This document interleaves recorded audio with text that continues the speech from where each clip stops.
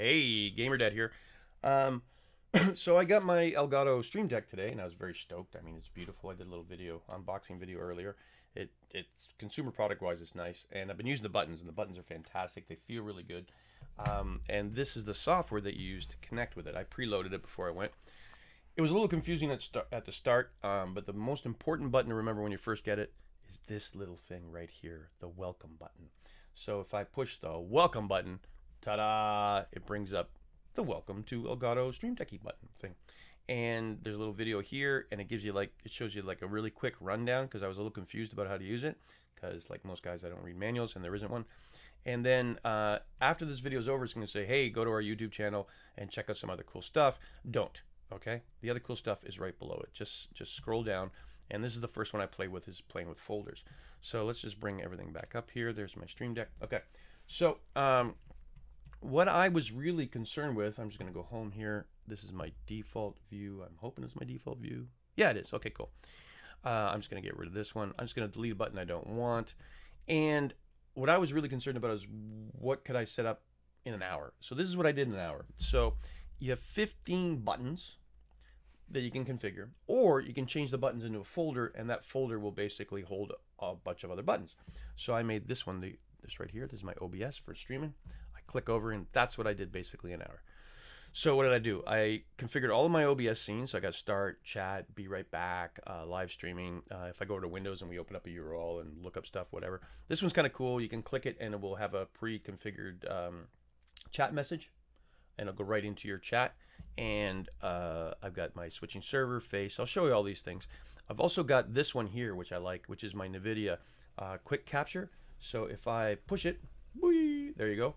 Save the last 1 minute, right? And then down over here, I've got record, which is also hooked to my NVIDIA card. And if I like, oh, there's some interesting, exciting stuff about to happen in DayZ, I hit record.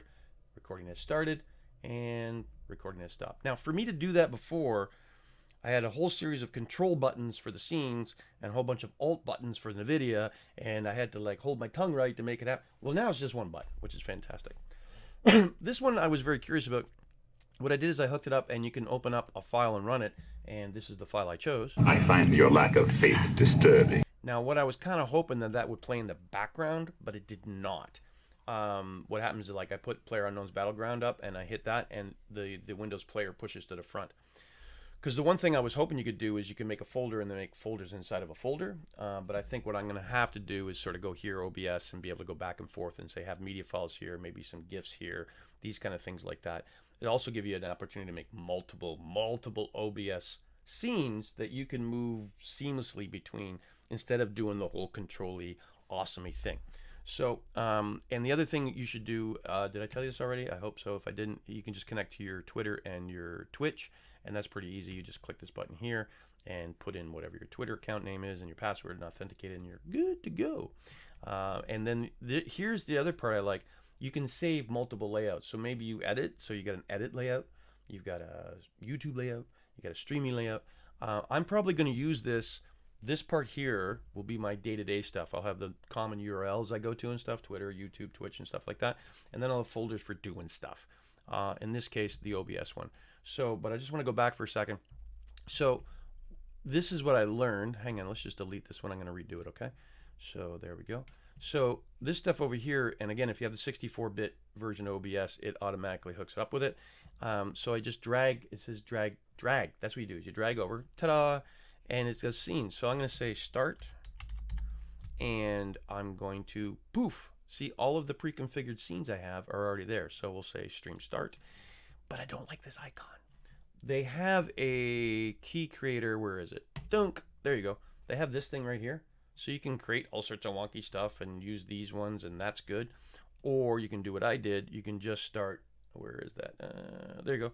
You just go to Google Images, look up an image you want. So for this one, we're going to use this start button. I drag it, I drop it on there, ta-da. I put a title on it, start. I'm going to put caps because I have old eyes. Don't make it like really long and see what happens. It goes right off the screen. Make it something very simple so you can see it, because really the picture is going to tell you what it is. And then I don't have it in a collection or anything like that. And then you can, the text here, you can either put on the top, the middle, or the bottom. And that's it. And if I hit that button, off it goes. So let me show you OBS at work with this. Hang on, we'll click it over here. I'm gonna bring my OBS over, and hopefully I remember this time to go back to Windows at the end of it, because I was making the video earlier and I talked to myself for 9 minutes. Okay, there you go. So I'm gonna use the deck. So right now Windows mode, so let's go to start the stream. One shot, one finger, that's it. And I've got, like, I'm using my mouse, I click over. Oh, the stream's ready to start. Hey stream, how you doing? This is what's been going on this week, blah blah blah. Oh, I gotta go upstairs and kill a spider. Hey, you're flying. Be right back. Oh, back to the game. There's my game going on, and I want to go to Windows. Hey, that's exciting. Or maybe I'm changing servers. That would be awesome. Maybe I want to do a big face cam. I've got a mute mic button. That one kind of works sometimes, sometimes doesn't.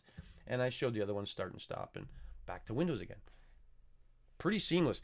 And that's way better when you're streaming and playing a game than trying to hit control this, control that. I just sort of reach up and hit the button, and I can look down and see it. And all of these beautiful little icons are all being replicated on the Stream Deck, which is absolutely fantastic. I want to go back to my home screen. There I am. I'm good to go. So that was me in an hour. The only thing I have noticed is sometimes the pictures will change and then they'll change back. Like I said, I can't open multiple folders inside a folder, so I can't really drill down that way. But once you get used to dragging stuff over and playing with it, it's pretty seamless. So there are some advanced features that I would like to learn, obviously, on how to get GIFs, and I think most of that's recreating multiple scenes, which would be pretty cool. So it makes me stoked to learn more about it, to get the full functionality of it. And as I learn more, if you guys are interested, I'll do more YouTube videos on this. And I think this is going to really help a lot of people out. There are other products like this out, but they seem to be more complicated, don't do the things. This is pretty easy, it's seamless, and it's pretty. So I love it. So far so good. I'll make some more videos and we'll see how things go, and I'll keep you informed. I hope you have a great day, and I'll see you next time on Gamer Dad TV. Outies. I just gotta remember how to stop my stream. Oh yeah. See ya.